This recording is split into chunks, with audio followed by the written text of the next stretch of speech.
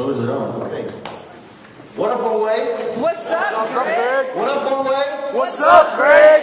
It is my great pleasure to be here. I just want to say thank you for giving me the opportunity to come here and speak. For those of you who don't know me, my name is Greg. I am the campus minister in charge of Asian InterVarsity Christian Fellowship. We are one of the we're like the youngest religious life group on grounds, and we're the fourth and youngest InterVarsity chapter. We in particular are a ministry both to and through Asian students at UVA, seeking to help us know how to experience the gospel in a real way and share it in a way that really makes sense in the midst of real life and real culture. And I'd actually say, honestly, a lot of what we do and how I think about doing ministry to Asian students has been reflected, and I've thought through it because of my experience with OneWay and what I've seen from you folks. So even though in some ways you probably don't know it, you have inspired a lot of how we think about doing ministry. So as you can tell, just by looking at me, and also as I told you, I'm the speaker, I'm the campus minister in charge of AIV, you can see that I am Asian. No. And so my parents came here about 10 years before I was born, and so as a result of that, I grew up as the son of immigrants. And if you're anything like me, money is a matter of considerable concern in your life. As an immigrant, we think a lot about money, like all the time. All the time. We think about money all the time. You know, when I was younger, the way I learned about how to think about money and the cost of things was you should live like you're poor, because we were. And even when we're not anymore, you should still live like you're poor, so that you don't ever become poor again. That was sort of our mantra when it comes to money. So always the cost of the thing, if I were to buy something, the cost of the thing was like a sacred piece of information. You had to know it if you wanted to buy something. And so, you know, these days, now that I'm a little older, I'll meet people, you know, from all walks of life, although I will say a lot of them are white, but, you know, they'll sort of say things like, oh, you know, I love a good sale, or I love a good buy, and I'm like, okay, like, I mean, so do I, but I don't think that way. Like, you made it sound like you had a good buy, you bought something sort of on sale because you took the extra time, you were really savvy about your purchases. Like, it was a nice little treat you gave yourself in your wallet because you were thoughtful that day. See, in my experience, that's not like a treat, that's like the law, right? That's like the 11th commandment in my household, right? It goes like this: thou shalt not buy it if thou don't need it, and if thou dost need it, thou shalt buy it for less. That's how we always start. And so with this sort of like 11th commandment, that's sort of the mindset I had when it came to money, you know, buying it for less. Now, I'll even say, so I have family in Hong Kong, and I used to go back every year to visit them. And I really learned how to like buy it for less, because sometimes when we go to shop for certain things, you actually have to bargain and haggle, so you can set the price lower if you're better at it. I learned all these like little tricks from my mom. Was really good at this. My dad is hopeless. My mom is really good at this. And so I learned certain things from watching her. So when you go into sort of these shops to buy something, you got to put on a stank face so that you don't look like easy prey, like you're mad, sort of like these jeans. You always gotta look mad so they don't feel like they can just pounce on you and get the jump on you. No, you gotta have the stank face so that you're hard, okay? Another trick we will learn is whenever you sort of ask for the price about something, you gotta ask like you're real bored, or you're real disinterested. How much is that? What about that one? Oh. So you always gotta make it seem like you're a little detached, if you're not, like they can't get a hold of you. And the best one is if so you kind of argue it out with them, like, man, I learned from off so well. Like you learn it, you put it out there, you kind of always feel like, oh, that price, that's so high. That guy over there sounds like you never met that guy. Like the guy over there sounds like half as much as that. I ain't paying for that. That's too high. Forget that. And then if you're really hard, you'll say, forget that, and you'll walk away. And then you wait for them to drop the price on you because you're that good. Right? So that's what I've learned. This is what I think of when I think of money. Right?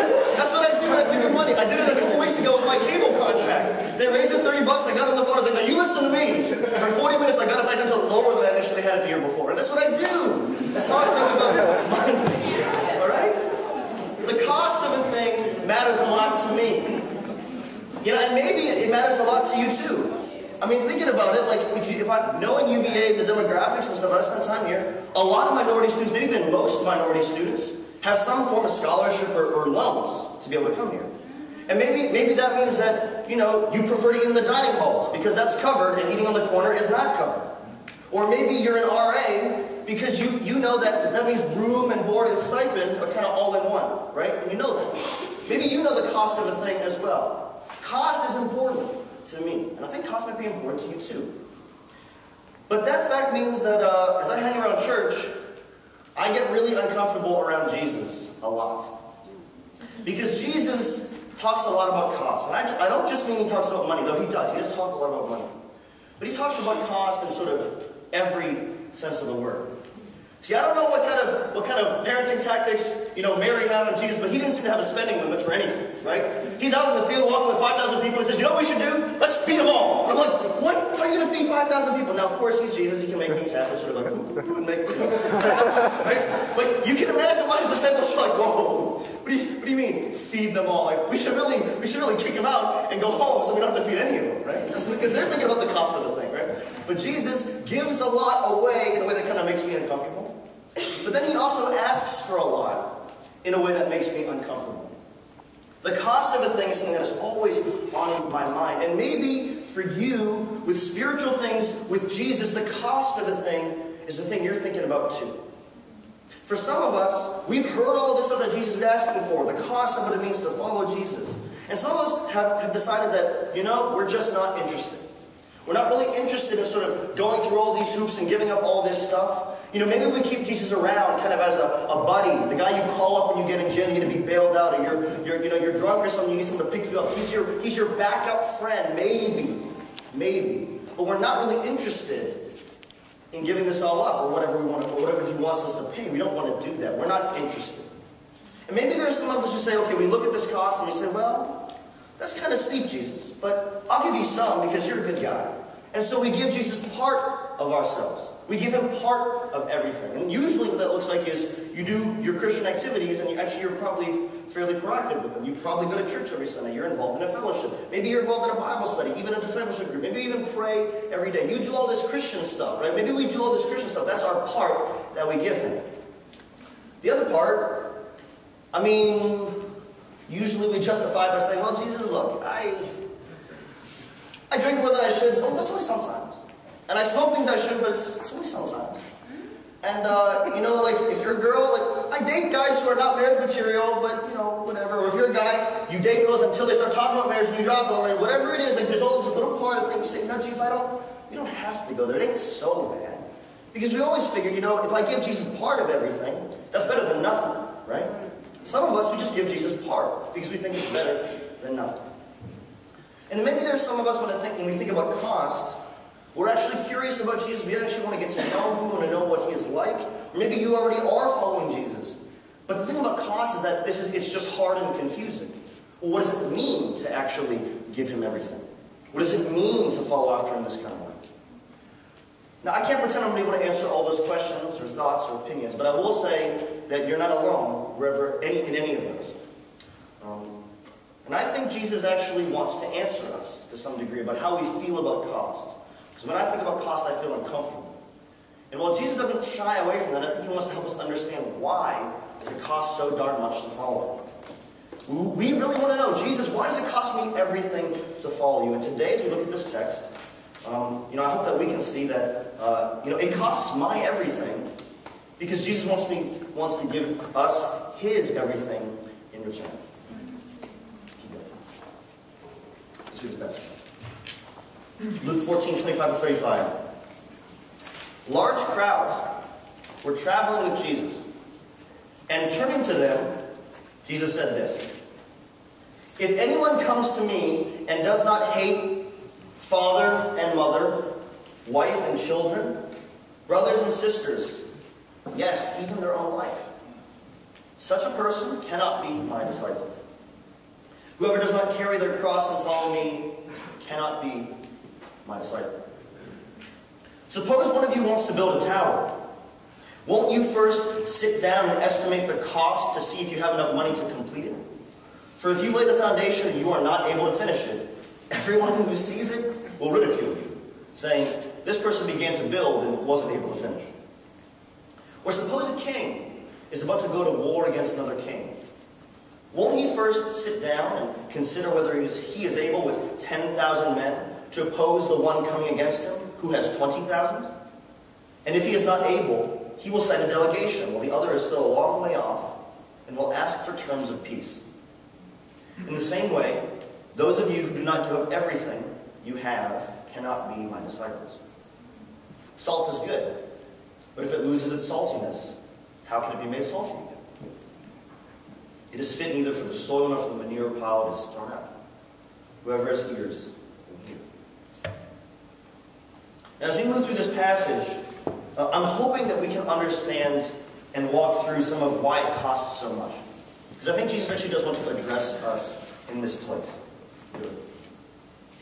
Verse 1. Okay. The first thing we need to appreciate is actually, often as I come into a passage, even though I've grown up in the church forever, I come into a passage with a preconceived notion of Jesus. And oftentimes the one that I have is that Jesus is this sort of mean guy with like a holster of lightning bolts. And he's just sort of waiting to strike me down for something doing wrong. Especially a passage like this, where we're talking about giving up everything. We think about Jesus as sort of like this Zeus guy waiting to lightning bolt us for making some kind of mistake.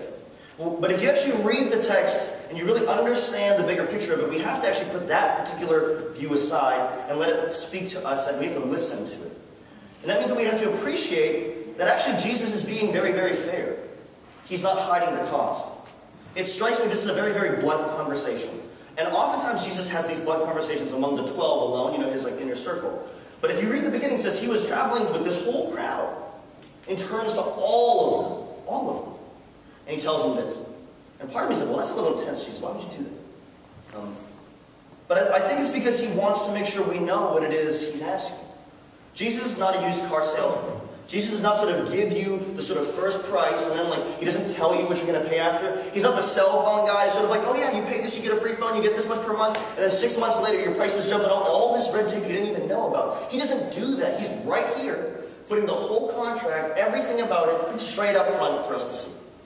And actually, I think that's extraordinarily fair.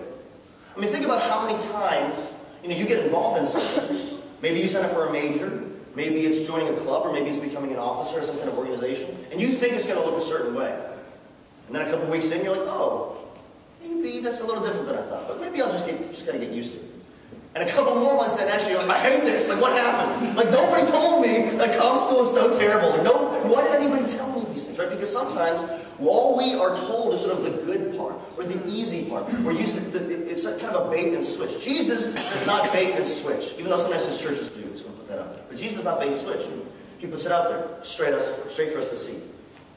Moreover, I think it's important that we need to understand that this isn't Jesus being mean. It's almost mathematical what he's saying. It's not like he's sort of wagging his finger. Now, if you don't do this, this, this, and this, right? That's what we think of Jesus as. He's wagging his finger. He's disappointed. He's already disappointed in my behavior or my lack thereof. But that's not what Jesus is saying. I think he's saying something very mathematical. So think of it this way. A human being, right, whose heart is not beating, whose neurons are not firing, whose lungs are not breathing, I would not call that human being alive. You can't call me mean for saying that. There's actually no opinion. It's just a fact. If that's a physical human being there on the ground, none of those signs are there, you'd be hard-pressed to say, oh, that person is alive. So I don't think Jesus is sort of like, ha, you can't be my disciple. I think he's saying, look, this is what a disciple actually is. A disciple is like this. A disciple is like this. A disciple is like this. And friends, I think that's very fair. In fact, I think that's very gracious of him to make sure that I don't sort of fool myself. And it makes sense in the context of sort of this big crowd kind of following him around. Why did Jesus tell the whole crowd? Because he has a lot of followers of one sort. He literally has a lot of followers. They're literally following him around from town to place, to mountains to plains, right? To the city square, to the synagogue, to a house that's packed so tight you can't get in, except unless you tear the roof open and lower somebody down. There are a lot of people following Jesus around who are genuinely curious. But he doesn't want them to be fooled. Because maybe they think that sort of, oh, like if I'm a groupie, if I come around and listen enough, maybe that's what it takes to sort of follow Jesus. Maybe these people are actually giving Jesus part of their lives. They're spending time with him. But Jesus is like, oh, it's not just part. It's everything. He wants them to know. He doesn't load everybody up in the tour bus, and then we're rolling down the highway, and he says, okay, now here's what it's actually going to cost you. No, he doesn't do that. He says, before we get on, I want to make sure you know what this is going to cost. He's being fair. So if we have this preconceived notion that Jesus is mean, we have to put it aside. Maybe you have a lot of legitimate reasons for feeling that, but that's not what it's saying here. Jesus is not being mean. It's just math. He's just telling us the cost of the thing. But that's not all that he's doing here. Because as he continues, he uses 3 images for us that I think illustrate something about why we should follow him. He likes to tell stories, and we need to think sort of in terms of story. Sometimes these kind of stories, they frustrate me because I want to kind of I want it all very nicely systematized for me. You know, I want it kind of like a textbook. But Jesus uses a story to kind of get at the heart of things. And so let's kind of unpack them. He has three images. Let's go to the first one. The first one is a tower.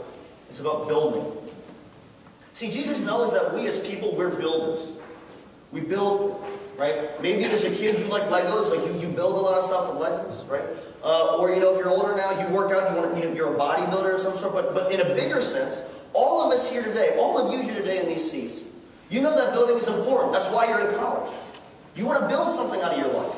You want to make something of it. You don't want to waste it. You want to build something significant with your life. Maybe even you're the first one in your family who gets the chance to build something with your life through this particular opportunity of a university education. I don't think I need to tell you the importance of what it means to build something. Right here, that's what we're all about at a university like this. Building, Jesus knows that we care a lot about that. But the question is, what are you going to build? And what are you going to build it on? So we have this idea that life, all of our options, is this vast open plain. And we can fill it with whatever we like. And I think in a sense you actually can. If you're able, if you get the right luck and the opportunities and the resources, you can probably go about doing anything you want. I mean, you can think of plenty of great alumni or people from this university who have gone and they've done great things with their lives. You know, you have all kinds of options before you. But I think UVA kind of gets a little carried away with this idea. I mean, so much so that this whole ideal of student self-governance, right? You know, all these, there's no clubs at UVA, they're all CIOs, right? Contracted independent organizations. Okay, if that's not like the preppiest, most ridiculous, most pretentious, sorry, you get the point. The point is, it's so important at university. Students can self-govern. And to a degree, I think that's awesome. I want us to grow and be strong people. But what we don't recognize is that actually this whole dream kind of falls apart if you follow it to its full conclusion in the end. We have this idea like, oh, I'm self-governing, I'm going to do what I want. But if we do what we want, is it good enough? If we have all these options before us, on our own, is it actually good enough? And I don't think it is. You see, so I have a sort of unconventional high school experience. Maybe some of you have already heard some of the story, but I did not go to public school. I went to a New England boarding prep school. Like, back in the day, we used to have to wear like ties and shirts and, you know, all this fancy, you know, the other dress code. We didn't have to do it when I was there, thankfully. But that's the kind of school that I went to. My specific boarding school, some of our illustrious alumni include George Washington's nephews, both George Bush's and Jeb Bush, Samuel Morse, the guy who invented the telegraph, and Bill Belichick, the coach of the New England Patriots. Okay, so you get it. Like, we got some hot shots since my high school, right? And from the very beginning, this whole idea of like you are the best of the best, and in some ways really sounds a lot like UVA. I've won the honors of honor, right? All that kind of stuff. Like carpe diem, seize the day, get it done, make something with your life, make something out of yourself. And I heard that, and I was like, yes, that is what I want to do. I had a chip on my shoulder from middle school, and I was like, I'm going to do better now that I'm here. I want to make something of my life. I want to make a life that I can be proud of. I want to build something that's going to last, that's going to be awesome. So I spent my 4 years running about, doing all these different things to make myself proud when I look in the mirror in the morning. And specifically, I wanted to be popular, but not just popular. As a guy, you want respect, and so you want to be powerful. And also, as a hormonal teenager, I was like, well, I want to date who I want to date, however I want to date them, right? So these are sort of my main criteria for what it meant to sort of be excellent. And the thing is that as I sort of invested myself and applied myself in all these ways, as an athlete, as a student, all these things, I pretty much got all the things I wanted. I was track captain as a senior, both winter and spring. My name is on the record wall because of our award-winning relay. We won prep divisionals both my junior and senior year. It was a point of pride to me that I was faster than sort of every other Asian in the prep league. That was a good thing. I was like, yes, like I made it. I'm faster than everyone else in my race. I'm so awesome, right? So this is a point of power, right? I had that. I was really popular. I was very well connected. I had good friends. I was a leader who was well respected among my peers. I got into Duke University. That's where I went for undergrad. So I got into a good school, and I had a string of girlfriends and less than girlfriends. And I'm not saying that's right, but that's what I wanted, and I got what I wanted. So by all normal accounts, when I was done with high school at this prestigious kind of carpe diem New England boarding prep school, I looked forward and I said, you know, only more success is what is ahead of me. That's all there could be after all this. I've done very well. I'm ready for more. I built something. Until one day, the summer after graduation, I woke up, and for no apparent reason, out of the blue, I felt catastrophically depressed. It's the weirdest thing. I was fine the day before. You know, summer after senior year, at least for me, was really fun. Like, you're hanging out, you don't have anything to do, so you're just hanging out with your friends, you have graduation parties, all these fun things to kind of celebrate all that you've done. And all of a sudden, out of nowhere, I wake up and I felt incredibly empty. Now you see, I grew up in church, so I said, oh, I know what this is. You know, I spent my last 4 years kind of like giving part of my life to Jesus, right? Like, I would still go to church, I would sing worship stuff, you know, I would even help out with the fellowship at school, you know. I gave part of my life, and maybe now Jesus, because he's that douchebag, he's going to come back and ask for the rest. That's just what he does, right? He knows the cost of the thing too, and he's going to keep a short account. He wants to come back and take it from me. That's what I felt. So I went to God full of like anger. I was so mad. I said, all right, God, why are you raining on my parade? This is the best thing of my life. I'm the king of the world. Things are going great. Why are you raining on my parade? I kept shouting at God. Like this went on for like a while. I just kept shouting at him. And he actually spoke back to me. And he said something that was really unexpected. He said, actually, Greg, it's not my fault that you feel that way.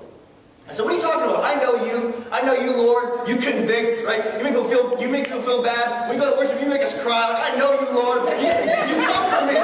I know you. Like, you feel this way, right? And he said, no, Greg, you don't understand. I have nothing to do with this. Because for the last 4 years, you have been so dead set on building your own empire, building your own kingdom, building your own life, that I let you have it. Because you wanted it so bad. You gripped it so tightly. You were so, you just wanted it so much that I had to let you. So whatever you feel right now, I promise you it is not me kind of afflicting or convicting you. It's not me. Whatever you feel right now, it's just you. So I said, I was confused. I said, okay, how's that even possible? How can I feel this way? Why do I feel this way, God? He said, well, son, maybe it's because you spent the last 4 years building your life out of things that crumble just to ash. And if you build your life on a pile of ashes, eventually you're going to start to have some breathing problems. And you're going to start to cough. You're going to start to feel sick. If you build your life on a trash heap, it is going to start to smell. Maybe that's what you're feeling right now. You should go and think about that. So I said, okay. I was confused though. I said, I had to wrestle with that a lot that summer. Because I said, well, like, you know, I looked at all my leadership and I was well respected among my peers. I wasn't a faker. I was genuine with people. But I realized that God was right, because at the end of the day, all of my good work, whether in church or out of it, was all for me. All for me. And because of there was something in there that wasn't strong enough to make it last, it would collapse in on itself. It wasn't perfect. I just happened to get this lesson earlier than most, because I went to a boarding prep school and I got all that sort of independence at the age of 15 instead of 19. But everybody gets it at some point, I think. If you haven't gotten it yet, I think you will. Oftentimes we get it in college, because we try something we think we can do, or even we want to do. It might even be a good thing, and we don't get it. A lot of people try to get into the comp school, or the Curry school, or A school, any of those things. You don't get it. And then what? Can't do it. Many people try, especially in this market, we're looking for internships and jobs. You're trying to get into med school. Anyone trying to get into med school knows how hard it is, right? You want to do something, and you can't. You can't do it. But even for those who are successful, I think it comes and catches up with you eventually. In particular, I think it's very obvious with men. You know, even if you have success right out of school, maybe you go into banking or something, or you go into business and you make a bunch of money. At some point, usually 30 years down the line, for some reason, your very fat bank account no longer makes you comfortable. And your very hot wife no longer makes you happy.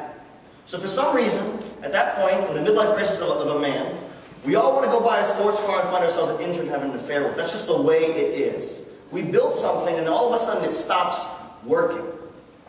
Why is that? Because frankly, we're not good at self-governance, friends. We're not. We are actually not designed for self-governance. We've been designed for God-governance. We were not meant to build life on our own.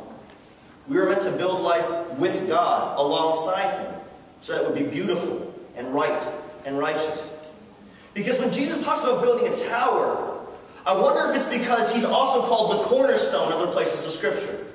The cornerstone is the one that you put down in the ground, that goes the deepest, that is the heaviest, that is the hardest. And so when you build the rest of the building around it, nothing else falls, because it is strong enough to take the rest.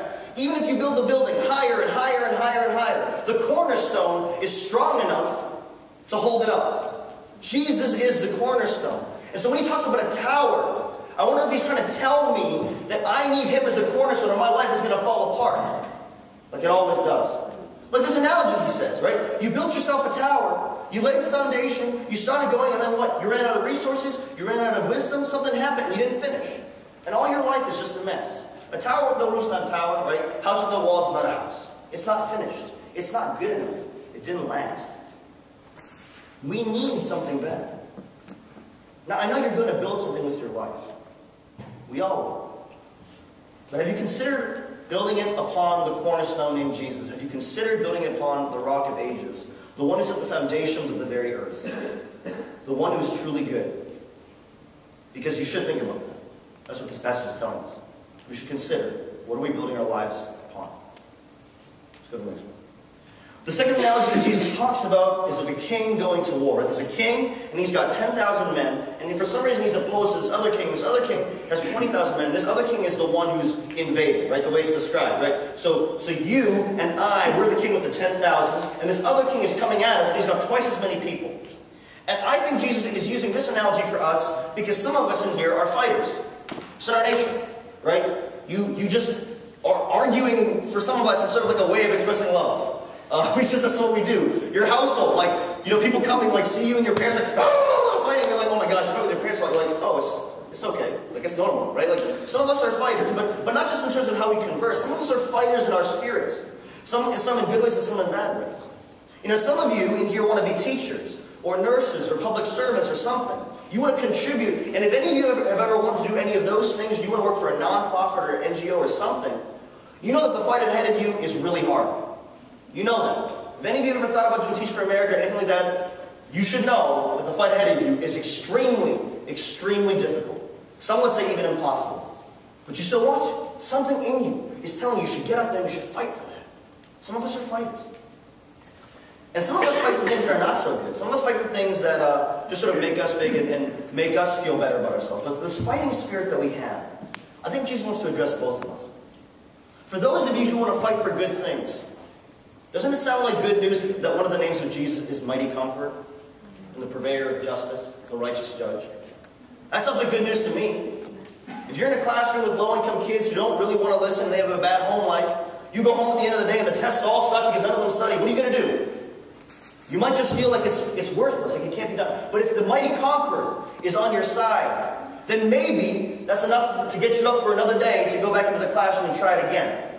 Maybe the Mighty Conqueror can make a difference in your battles in life. Whatever you're trying to do, you want to right things that are wrong. You want to set things straight that are not. You want to put justice where injustice exists. You want to fight things in this supposedly post-racial society. Yeah, that's a joke. Come on. Right? Jesus wants to set those things right. He's the Mighty Conqueror. And if you want to, that sounds like good news to me, that Jesus is a fighting king who's going to come and he's going to win. And he's got twice as many people as everybody else. That's good news to me. For those of us who fight for bad things, which admittedly has definitely been me in a lot of parts of my life, this analogy also speaks to us. And at first it sounds really bad. Because you've got 10,000, and Jesus has 20,000. Which is actually an exaggeration. He's got 20,000 upon 20,000 upon 20,000 upon 20,000. He don't even need weapons. He'll just like walk over you and kill all of them because they can. That's how powerful he is. So if you fight against Jesus, what Jesus is kind of saying, not to be a jerk, but I'm going to destroy you. You don't stand a chance. And what does the analogy say? If you look at your chances, if you weigh the strategy, and you know the enemy king is coming at you with twice as many folks as you might consider suing for peace. Those of us who have opposed Jesus, who fight him, who resist him, who fight for what is evil, Jesus is saying, I am the conquering king, and I am coming to set things right. And if you stand in my way, anyone and anything who resists will be obliterated, because I will not let it stand, because I am determined to set things right. But this analogy is interesting, because there's a way out from being destroyed. What does he say? He says, well, you can sue for peace. Now some of us are like, well, I don't want to do that. Because Jesus always wants unconditional surrender. Jesus doesn't sort of like give you part of your land. No. Jesus, he's not unconditional surrender. But maybe that sounds unappealing because we forget what Jesus is like as a king. What kind of king is Jesus? Jesus is the only king who will take us, who are his enemies, and instead of beheading us as an example to others, will welcome us with open arms. Will kiss us and will love us. We'll put a robe on our shoulders and a ring on our finger. And He will feed us. We were his enemy, and he will do that to us. Jesus is the only king who will receive a surrendering enemy as somebody and say, he will take all of our stuff, right? Unconditional surrender. But then actually, he'll give it right back with a different flag, and he'll say, actually, I'm going to help you rule the right way. What other king does that? No other king. No other king does that. No other king will take an enemy and make him one of his own and say, now you fight for me. Now you live with me. Now you're a citizen of my kingdom. Unconditional surrender to Jesus is actually not bad news. Friends, even those of us who resist, unconditional surrender to Jesus is actually immensely good news. Because it results in our lands being set right and us being welcomed into his kingdom. The final analogy that he uses is one of salt. And I think he uses this one because he knows that we like to eat as people. We like to eat. He knows that we like good meals. I mean, actually, Jesus likes good meals. If you read about him, all the time, he's eating food with people. That's his primary motive for discipleship, right? He doesn't open your scripture. You know, 2 times he opens scripture and preaches to people. He actually spends a ton of time eating with people. Oh, can I come to your house? Oh, you should come and stay with me. We're going to eat. Eat. And I think, at least for me, in AIV, we talk about food a lot. Food is one of the major ways of how we do fellowship, how we talk about experience with God. So I think the analogy of salt for us is because Jesus knows that food appeals us, and we understand food. Salt. And I think we as people, we are meant to be salt. He says that. He says salt of the earth in other passages as well. We are meant to flavor life. We are meant to add and preserve and add goodness to the things around us. Salt is a very simple thing. It's just 2 molecules, right? It's NaCl, very stable. But Jesus talks about salt becoming unsalty. What does that look like? What does it mean for salt to become unsalty? Well, salt becomes unsalty when it's contaminated by other things. When other molecules or other elements or whatever happens can kind of break the bonds of that salt structure. It no longer tastes like salt. It tastes like whatever else is sort of grafted onto it. And then at that point, salt's no good. You can't use salt if it's no longer salt. You can't use salt to preserve or to add flavor. Right? We can't do that. It's no longer good. See, sometimes we talk about Jesus like he's sweet, but Jesus here is talking about being salty. He's talking about being salty. He's talking about having flavor. And the only way for salt that's become contaminated to become salty again, the only way is for it to be purified. Maybe we've absorbed things around us or in our family or in the people that we know that have contaminated us. Maybe it's actually not even your fault. I'm not implying that it is. But we've been in some places that we have absorbed things that have kind of disintegrated the structure of who we're supposed to be. Maybe we even know that. Maybe we even know that there's something kind of poisonous running around in there. The things that we've done or that we've seen that have been done to us. We're contaminated. We can't be salt. We can't be that stable, flavorful structure that we're supposed to be. We're contaminated. But friends, then I think it's good news that Jesus is the purifier. His death and his resurrection and an invitation back into the kingdom do what for us? Wipe it all away. They make us clean. Purifies whatever contaminants or darkness or wrongness is in us so that we become pure salt again, that we can flavor and do what we're supposed to do. Because pure salt is a place in a meal. Dirty salt does not. And doesn't Scripture also say, taste and see that the Lord is good? Jesus is speaking to us, that we have the opportunity also to be pure. Because when Jesus asks for everything, he's not being greedy. And these 3 analogies, they just point me to the fact that he wants everything because he knows that we're going to go out and spend our lives to build things. We're going to go out and spend our lives to fight against things. We're going to use our lives to sort of add flavor to the world around us. And the only way you can do that is with him, is what he's saying. The only way to do it right, to do it well, is with him. The only way to have the full life we were meant to have is to give him our everything and receive his everything. It's the only way. We also have to remember that when he says everything, that actually includes my sin and my brokenness and my flaws. And usually I think of sort of, oh, Jesus wants everything from me. And I usually only think of the good stuff or the fun stuff or whatever I want. But he's like, oh, I'm actually taking all your junk too. All of your debt, all of your mess, all of your wounds. When I say everything, I mean the bad stuff too. We only hear the other side. Because Jesus is merciful. Because in Him, in return for giving Him our everything, we get every good and perfect gift. We get every new mercy every day. We get every right and righteous thing instead. So where does that leave us? Well, basically where we started in a way. Jesus asks for everything. He wants it all.